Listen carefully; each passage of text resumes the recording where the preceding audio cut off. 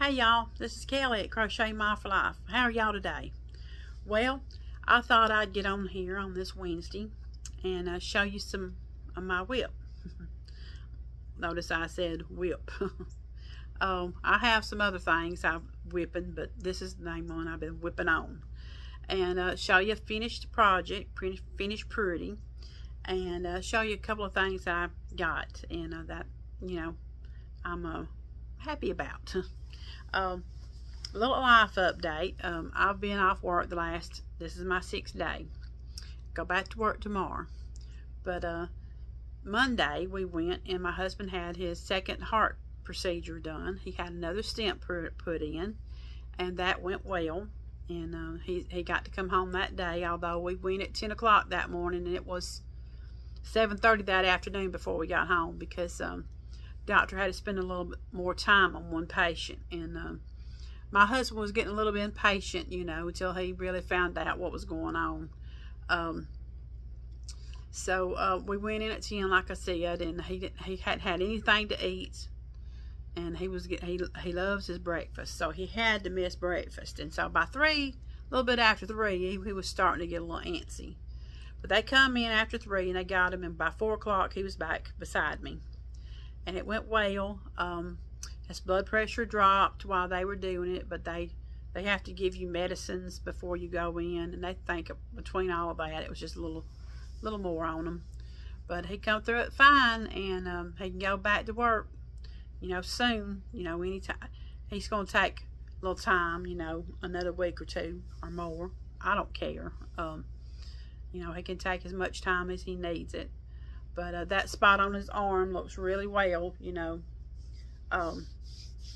It's not black and blue this time, so he's just really thankful that he's got that behind him now. And of course that means he's got to keep going. We got to go next Monday to a primary doctor, and there's probably lots of things they're going to want him to do too.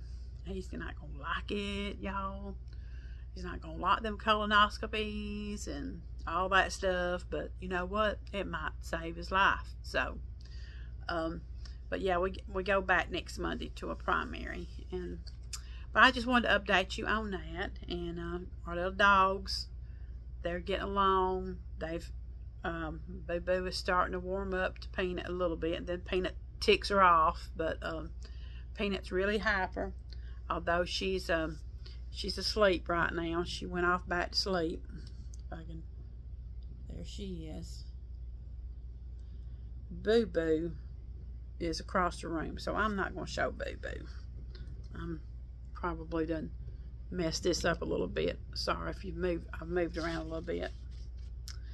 So anyway, but Peanut's getting used to us, we're getting used to her, and I have decided that she just don't like to sleep with us at night. She likes to come in there and kiss all over us, and then she's right back in this living room in a chair. And I've been getting up in the middle of the night, taking her outside to potty. But she's doing pretty good with all that. You just cannot forget her. You've got to let her out. So that's going better than I expected, honestly. She's had a few mess-ups, but it's okay. So let's go on to other stuff. I got a book in, like I said, and I wanted to show y'all. And some of y'all probably have pre-ordered and got it in too. But it's this book, y'all. It's by Sarah Zimmerman at Repeat Crafter Me. And she put out a video showing, she was so cute yesterday, showing a box of books that she got. And she showed some of her in projects, you know, she showed them. And they are all really, really pretty, really cute. And I'm just so excited about this. I love the first book, Cute Critters, and Crochet Cute Critters, and I've made a bunch of stuff out of that, so I was really thrilled to get this. And she has them in sections. She has Forest Floor Friends, Treetop Dwellers, Riverside Animals, Insects, Nocturnal Critters, and bonus patterns and scenes. But here is just a few of them right there. Let's see if I can show some more. Like I said, she's got them in sections. I showed this whole book once already, and then the dogs start barking, and I had to start all over. So I'm not good at all that editing stuff. I was going to say if she'd show them all at once on this, but she's not. Let's see.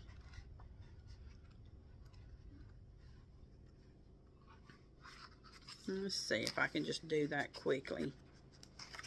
Alright, here's Forest Floor Friends. We got a fox, a moose, a black bear, and a bunny. And you use red heart yarn or any yarn, probably any yarn you want to. A lot of people don't like red heart. I like it, although I did get a hold of a skein that I didn't like. So, but mainly I work with red heart. Mainly I work with mainstays and big twist, and I like Premier Basic to make critters with. But there's the bunny. Here's a hedgehog.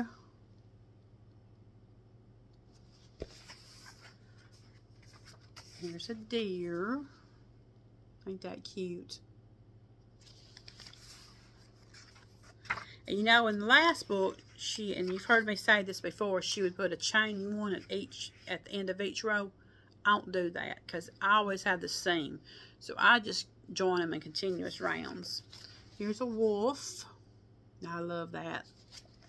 It's a lot of things that in this book that I wanted to do, and it's all packaged in this one book, and that's just what's so great about this book. Here's a mouse, which that's another thing, and her patterns is just so easy. I mean, it's very, very easy for a beginner, and I recommend it already. Here's a bear. Because I recommend it because her first book was so good. So I know this one's going to be. And that's my favorite book, Cute Critters. And I know this is going to be, it might become the favorite too. Here's a moose. This is Treetop Dwellers. We have an owl. And the hook that she recommends for all these is an H hook. And a lot of these patterns are just intermingled. You know, you can just change out the parts. Hence the bird. The bluebird, a little bluebird. But see, do different things and you get these kind of birds. A cardinal and a, I'm not sure what the other one is. Here's an eagle.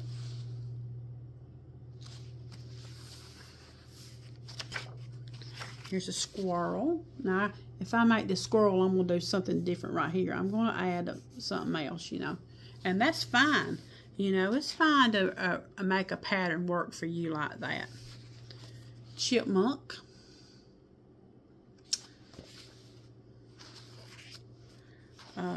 Here's the Riverside Animals and Insects. Okay, we have a otter. Another favorite. We have a frog. That's what was on the list. We have a beaver. I love that. Y'all, I got so many critters back there.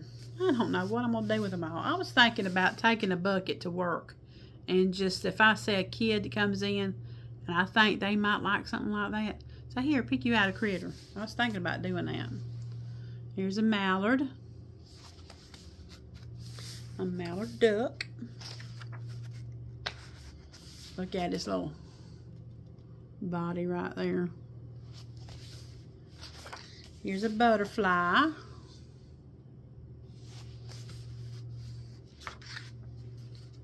I love those colors. Here's a caterpillar. And you can just add what kind of colors you want to. You haven't got to use those exact kinds. Here's a ladybug. The ladybug says it's approximately 3 inches tall by 8 inches wide by 9 inches long. Nocturnal Critters. We have a fox. I hope my battery don't die on this phone. We have a raccoon.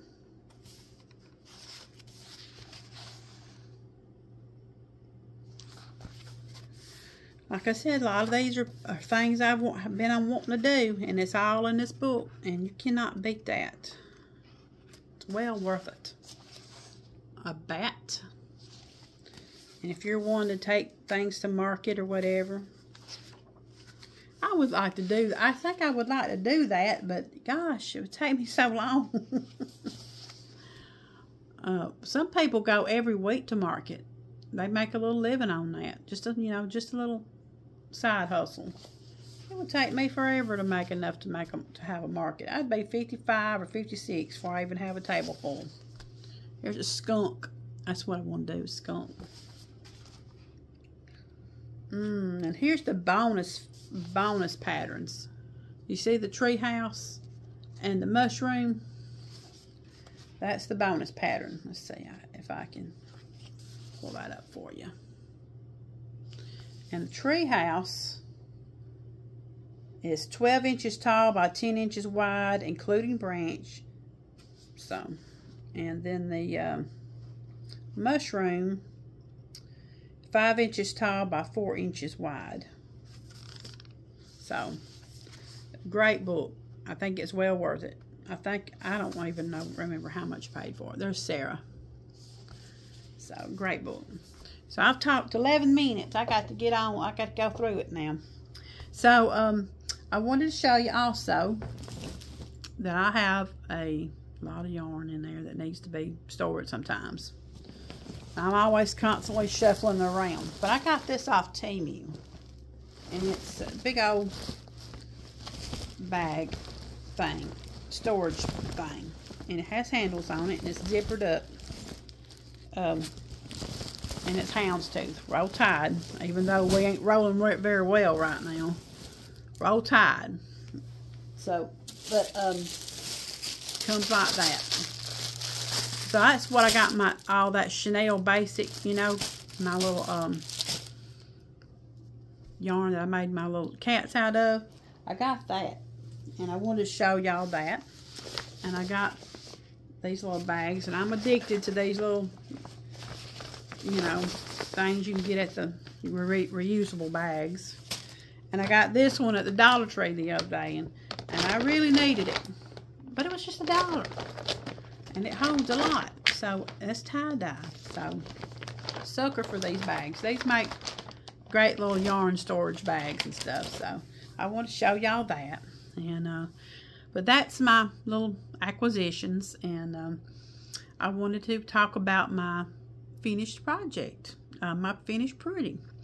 I've been squirreling a lot. I got my goat. My goat's still in this bag. I ain't touched it no more. And all I like left is some pajamas and, the overalls and maybe the arms and horns. And it's just sitting in this bag waiting for me. So I got to get back to that. Because I squirreled, I seen Miss Cassandra at Craftably Ever After. She had put out a pattern. And it's on Etsy, and I'll link it, but she put out a rainbow bear pattern. So I had to download it, and I made me a rainbow bear. I made mine just a tad bit different because I was had so much on my mind, I ain't felt good, and I just took me a little bit longer than it should, in my mind, especially not the pattern itself. Okay, I got that part. Of all things, this part. And what I decided was I would just cut down the muzzle because I don't know, my tension or whatever. And it's a different yarn than what she uses. This is like a 4-weight. I think she likes to use the cotton, which it turns out so pretty when they do that. Excuse me. But I don't have a lot of that. And I just use what I got. So I use this. This is a mainstay. I'm not a mainstay, but Big Twist. I don't know the shade. think it's a big twist. Pretty sure it is, yeah. And this is a I Loveless yarn in whatever color that is. But I made the little cowl, and I made the little tail in that. And this is Mainstay white, and this is Mainstay some kind of pink. And I put some her little smile right there. But anyway, as I was saying, I had trouble with this part. So what I did is I had replaced it like 3 separate times. I'd put it on, do it, no, take it off, redo it. So what I did was I just didn't make as many rows so it would fit between his cheeks or her cheeks, which I think is absolute. I've never done that before. I love doing that. And then I struggled with making the little heart, you know. So what I did is I said, Kelly, you have some safety noses. Just put a safety nose on it. So that's what I did. I put a little safety nose on there, and I made a little smile, and then I put the heart on a purse. So that's how I did mine. And I really like this, and I'm going to make it again. But I just had to do it because she puts out her little bear. She's the bear queen. Caroline at Caroline for the Love at Crochet, she's the bunny queen. Well, Cassandra is the bear queen, and she's not, you know. So I was gonna say bear princess, but you're a queen too. I don't know, I like that saying, bear princess. Anyway, she's the bear queen, so she makes such pretty little bears, you know, and I just love that. So that's what I did, and I enjoyed it. I really did. So I wanted to show that. That's my finished pretty, y'all, and I'm proud of her. So, but then, you know, like I said, I squirreled off the goat. The goat's still in the bag. So Miss Cheryl, hey Miss Cheryl, at Cheryl's Creations, seemed like lately I'm just copying because she'll show something. I'll say, oh, I got to do it.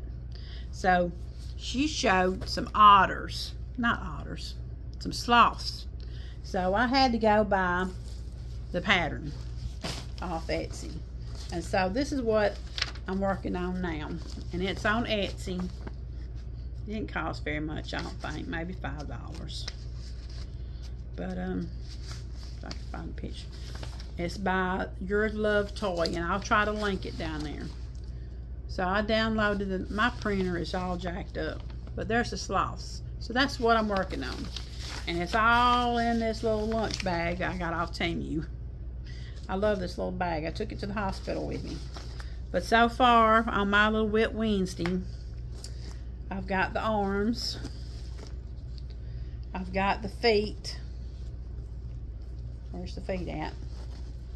The feet are smaller. I got both feet. I got the body done today. So now all I like is the head and attaching it. So very quick, you know. I got to make the little eye features and all. So I'm enjoying that. And I ran out of yarn, and that's all that I got left. So I said, oh Lord, I got to go back in there and dig. So I'm hoping and I'm praying, and I think it is, it's cafe latte. So I found this on the top of a thing, and I think, thank you, Jesus. You're watching after me. I didn't have to dig. It was right there. So I was just tickled over that. So now I can continue on tonight after I get supper done. I got to start on supper in a minute. What time is it? It's after 5. I think we're going to have spaghetti tonight. So yeah, that's all I got. So I was so thankful. That's a crochet lottery right there, is when you can find something right off the bat. Anybody know what I mean? But this is a Temu lunch bag, and I'm using it for my little parts. And I got had my little pattern in here, you know, and it's got a zipper thing, and it's got a thing right there. But I did notice, I really didn't realize the importance, because I don't go nowhere, of having a little to-go bag, you know, with your scissors and your stitch markers and, you know, everything you think you're gonna need. I had my row counter, and I had my hook, my pattern, and my yarn, but I didn't have no scissors. But lucky for me, I thought about it, because every day when I go to work, I take a box cutter. I had that box cutter in my back pocket. somehow or another, I thought, you probably need to put that in your pocket. You never know. And Lord have mercy, I needed it. So that was there to cut my little yarns the other day. And Charlie said, you need to put that up. They're going to throw us out of here. I said, well, I still will slip it back in my pocket. You know, he's playing with me. But so anyway, I love that little daisy bag. And I ordered me another one. I got it over here. Maybe I'll have 2 different projects in it. So I love that. So that's what I did. That's what I'm doing. That's my whips. And Miss Cheryl, I'm copying you. You show a pattern that interests me, and there I go. You just enable me, sister. And I can't wait to see your little yarn room all finished.